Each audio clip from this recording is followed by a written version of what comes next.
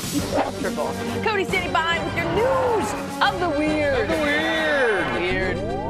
Is it okay if I do this with my Bob Ross doll? Is that what that is? Okay. Want to snuggle it?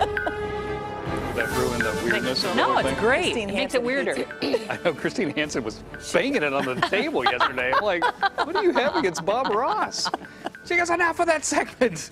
I know. It appears that a lot more than the wildlife will try to kill you in Australia. A terrifying dash cam video out of Melbourne shows the moment a freeway sign. Oh my gosh. Look at that.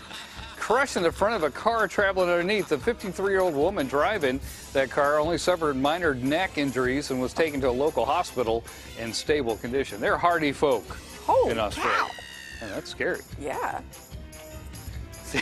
See, when you put stuff together, you're not supposed to have screws and bolts left over. It's not a good thing. Please, if that happens, That's call a the problem. authorities. Yeah. Great philosopher Confucius once said, a man who chases a wheel may become retired.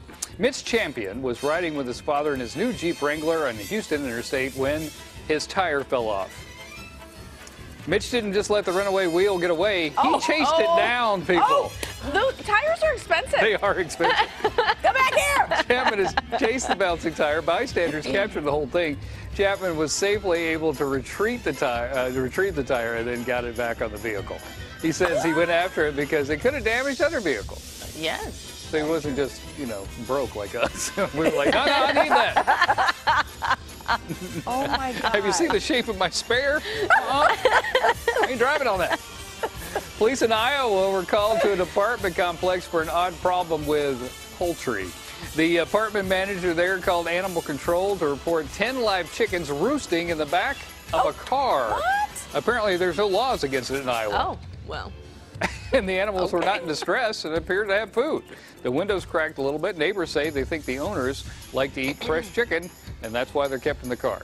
Police are still trying to track down the owner of the car and the chickens. Wow. Weird. Very. Very weird. Wow. We need to check on the laws in Iowa. Yeah. Right. Apparently, they're not really into detail. Okay, that's it for me and Bob. Back to you. Bye, Bob. All right. Thanks, Code. Hey, if you purge some of your stuff in the new year,